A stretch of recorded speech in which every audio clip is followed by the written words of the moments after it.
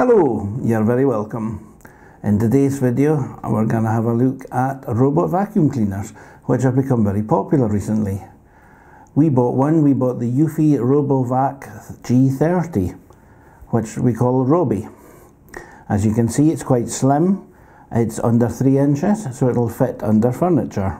Has smart dynamic navigation, so that rather than going randomly around the floor, it goes in a logical pattern.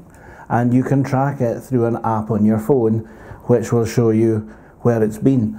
And this app maps out the room, although we don't understand why it does that, because it seems to map the room every time you clean a room. It doesn't seem to be able to remember which room it's in. For instance, if you clean the living room one day and then take it back in a couple of days later, it doesn't know it's a living room and it will remap it. Although I suppose that's fair enough, as furniture sometimes moves.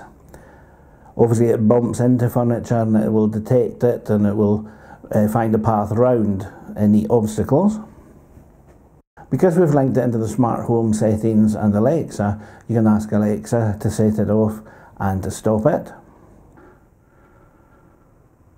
Alexa, ask Robbie to start cleaning. Okay, here's Eufy Clean Eufy Home, RoboVac, RoboVac Robbie starting cleaning session.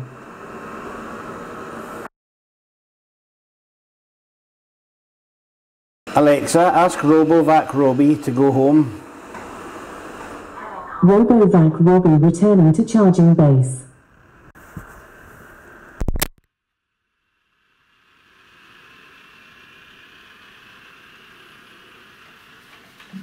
Charging.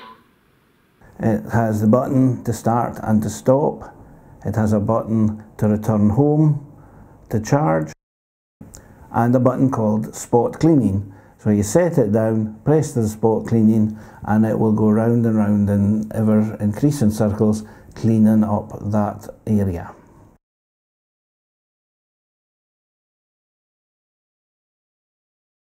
Generally it's fine. I find that if it's really dirty, you need to hoover first and then use Robbie to keep it clean rather than actually cleaning it properly. Yeah. I hope you found that short video helpful and informative. Feel free to comment and like, and please, if you haven't done so, please subscribe. Until next time, cheerio.